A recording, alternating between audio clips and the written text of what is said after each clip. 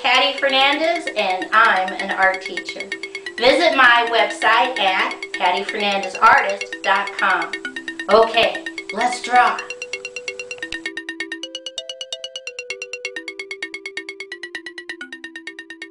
Today's project is how to draw a raccoon. I take 3 fingers in the center. Underneath I put a dot, and from that dot going towards the right I draw a curved line down on the right. Come back to the dot, I draw a curved line down on the left. I come back to the right and I'm going to come in and I'm going to draw a curved line up, curved line down. Draw that a little bit, connect, come on the the left hand side, curve line up, curve line down. I'm going to bring this line a little bit down, connect. I come inside on the right and I'm going to draw those lines again. I draw a curve line up, curve line down, connect on the right, come on the left, curve line up, curve line down, connect on the left. Now right here where my dot is, I'm going to draw straight line, curve line, straight line up, back to the dot, and connect. I come on the left hand side, starting right about here at the bottom, I'm going to draw a big curve line out, in, connect on the left, come on the right hand side, big curve line out, in, up, connect. Okay? I'm going to add a little line right here to make that more of a connection. I come back inside and I'm just going to draw a curved line down, connect on the left, come back inside, I'm going to draw a curved line down, inside on the right.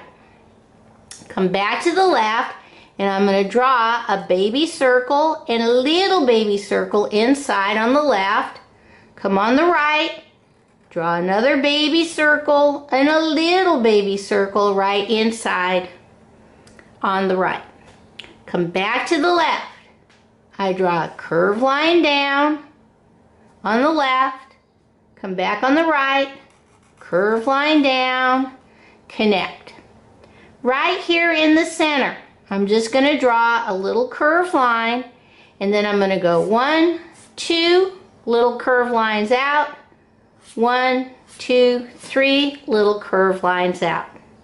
Come back to the top, and over here on the right we're just going to draw a wavy line down off the page. Come on the left hand side right here, I'm just going to draw another wavy line off the page. Come inside, and right about here I'm just going to draw a wavy line down. You can cross over your whiskers on the left, wavy line down on the right. Okay, let's see how we're going to color this in.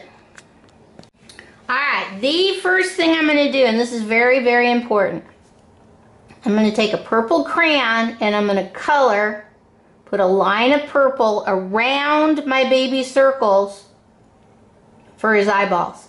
And the reason why is because it's all black on black when we start coloring, like right now, and I don't want my eyes to disappear into his mask. So I'm first going to color real careful around that little reflection circle, black on the right and black on the left. Okay?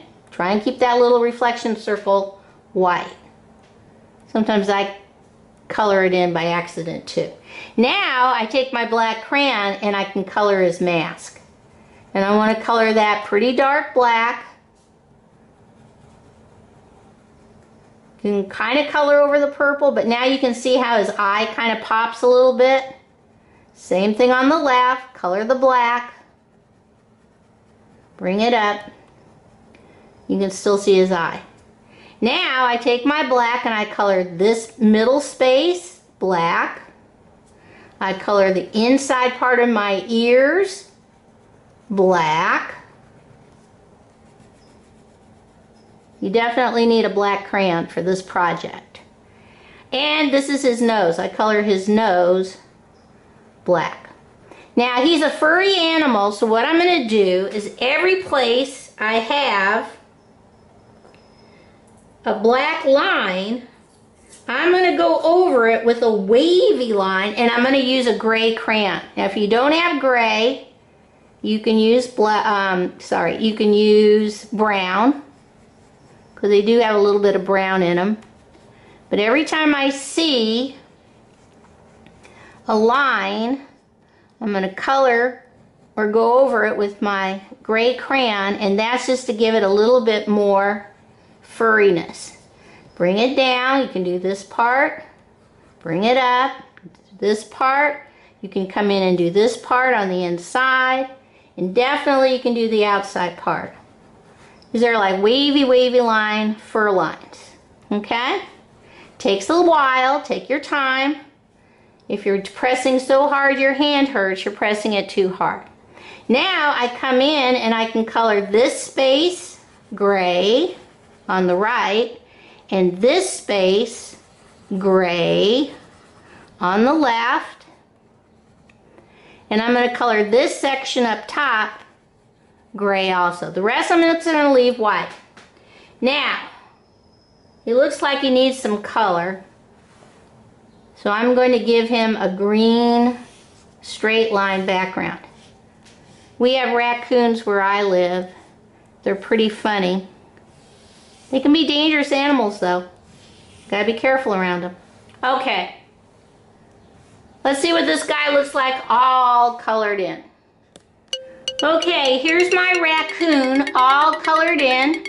You can see I almost lost his eyeballs. Got to get that purple line on there really dark. And don't be surprised if your raccoon looks different than maybe your neighbor's raccoon.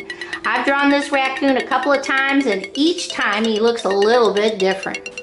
Okay, bye-bye.